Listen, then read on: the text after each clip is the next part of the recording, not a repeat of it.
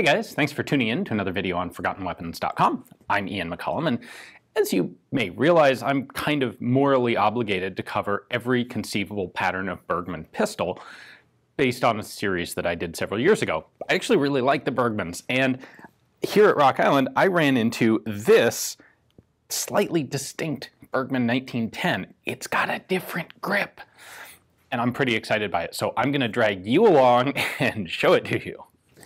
Oh my goodness, a Bergmann with a slightly weird grip. Someone call Forgotten Weapons. It's kind of cliche, but it's also kind of true. So what happened here is the grip has been manufactured to be just slightly angled back compared to the standard 1910 or 1910/21 Bergmann. So here's the standard pistol, and it's honestly a little hard to tell the difference, but let me pull the grips off and then you can see it more obviously. All right, now we have our angled grip and our standard grip, and if I line those up exactly, you can see there that the angled grip is, well, angled back. It's also worth pointing out that this angled grip gun has 2 grip screws instead of the standard 1. Obviously, standard grips are not going to fit on this pistol because they don't line up properly. These angled grips are serialized to the same pistol, 8800, and they're nicely carved on the inside, and that looks appropriate and authentic. There's our number 8800 on the gun.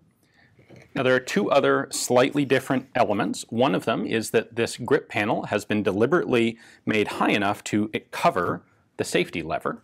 If we look at a standard Danish 1910-21, you'll see that the grip sits underneath the safety lever there.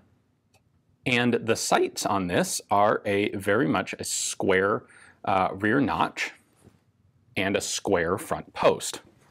The original Danish pistols have a barleycorn front sight, and you can actually see there's a slight difference in the front sight profile as well. And the original Danish gun on the right here has a V-notch rear sight. So in addition to its grips, this has been given, and it appears to be given from the factory, a set of sights that are more suitable for target shooting than for combat shooting. The square post is more precise. You'd never see target shooters with barleycorns if they can avoid it. Now here's one interesting conundrum about this pistol. When AEP made the Bergmann pistols, it was pre-World War I and up through a little bit of manufacture during German occupation, and they were made as the 1910 pattern, in which the grips end right about here.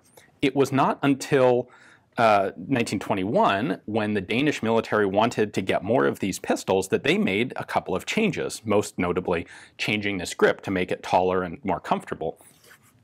AEP was no longer making pistols, so the Danes put their own into production.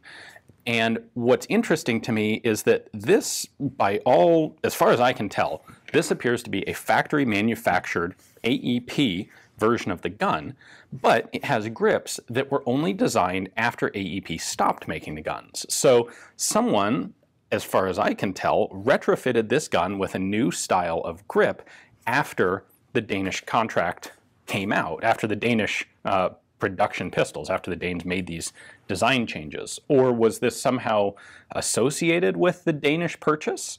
Perhaps this was a grip style that AEP tested, tinkered with. This 8800 serial number puts it right in the middle of the Danish production series, which ran from the 6000s to the 11000s. Possibly something that the Danes were considering that early and decided not to adopt at that point during production. I just don't know. It's a very interesting question to me. I mean, as far as really, really obscure niche questions about Bergmann pistol production are interesting to anybody. There are a couple things that come to mind for me with a pistol like this. One is that there kind of are no hard and fast absolutes when it comes to firearms development history. There's always that one prototype that was a little bit earlier than something else, or a gun like this that's a one-off variation on an otherwise standard pistol. And sometimes there's just no explanation for why, but it is in fact a legit factory-made variation. I also like the idea that there are people out there who didn't quite like the exact features and they wanted it tweaked just a little bit to be just perfect. And we obviously still see that today, not just with firearms, but especially with firearms. And so the idea that someone would think, I really like that Bergmann 1910 pattern, but I want a little more grip angle. I want the Danish 1921 style of grips. And by the way, I want a square sight notch and post instead of a barleycorn. Hey, you know what? I get it. I feel you, man. It is, in fact, a really cool pistol. And I think those three changes really do improve it over the standard 1910. But the 1910 pattern is what was manufactured. So anyway, hopefully you guys enjoyed the video. Hopefully you're not too bored with me covering yet another odd Bergmann. Thanks for watching.